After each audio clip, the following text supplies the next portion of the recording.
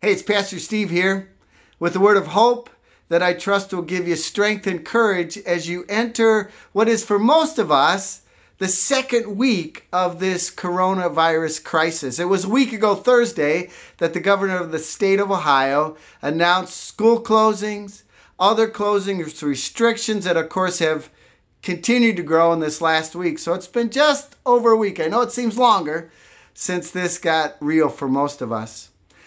I know that many of you use the daily text as a way to shape your time with the Lord each day. And I thought the text for today were especially helpful as we enter this second week.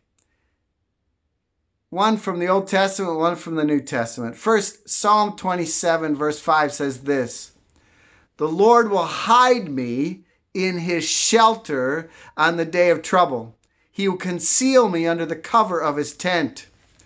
We are hearing a lot these days of sheltering in place. And I think that's important to pay attention to, certainly. But we have to remember that our greatest shelter is the Lord. It's not our house or home or some other place of safety. It is the Lord who provides us shelter, especially in times of trouble, which of course we are in. Let's remember to turn to Him above all else and trust Him above all else. That gives us peace and hope during these times. The second verse is from the New Testament letter of 2 Corinthians, chapter 12, verse 10, where the Apostle Paul wrote this: "Therefore I am content with weaknesses, insults, hardships, persecutions, and calamities for the sake of Christ. For whenever I am weak, then I am strong."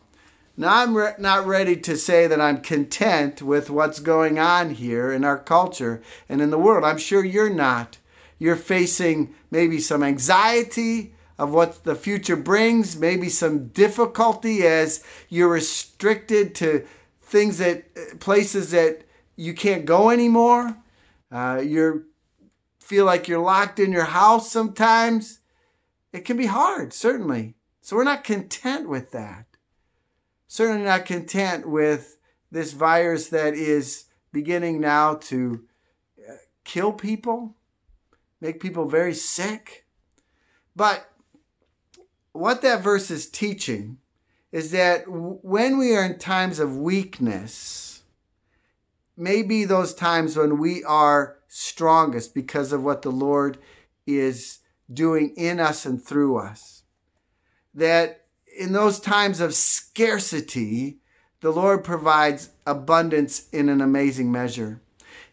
If you haven't done so already, I want to encourage you to join us this Sunday when we're going to have two worship services, one traditional at 9 o'clock and one contemporary at 11, both online. You can't come to the church to experience them because of the restrictions we have.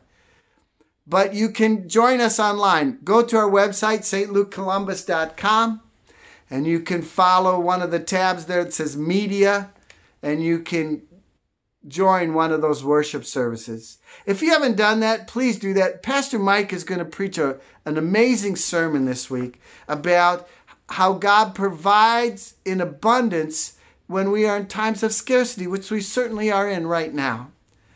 And I think you'll be encouraged from that. And invite someone else, maybe who doesn't have a church connection or whose church doesn't have an online opportunity at this point, to join you. Just give them the information. Say, you can just sit in your house and watch this. This is maybe an opportunity for people who've not sure they want to actually walk into church to begin to connect with the faith community.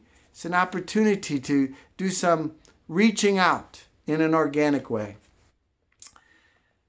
I want to close with the prayer that is also for the daily text today that I think, again, speaks right to where we're at. If you would pray with me. God, my refuge and fortress, thank you for the peace that you give me by hiding and covering me in times of danger. Forgive me when I slip out from under your covering and try to care for myself without your protection. Help me today to bring someone under your shelter. Amen. My dear ones, remember this, that you are under the shelter of the Most High God in this time of trouble. And invite someone else to know the peace and hope of that shelter. Stay connected, St. Luke.